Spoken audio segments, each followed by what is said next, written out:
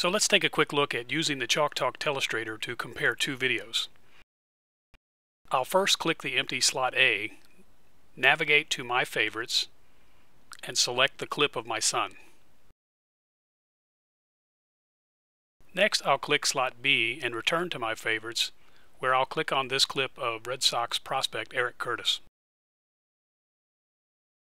Using the AB button, I can now toggle back and forth between the two clips.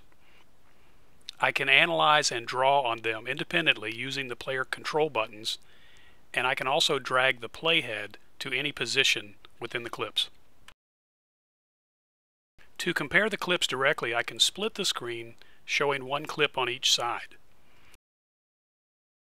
To synchronize the videos, I'll focus each clip using the AB button or by clicking the clip to make it active. With both videos set, I can hit the lock between the two timelines, and now, as I step through the frames or play in slow-mo, the two videos stay in lockstep. Split screen is useful for showing a player his position or motion relative to a target or model. Using PowerChalk, this markup can be recorded or broadcast live to accomplish remote coaching.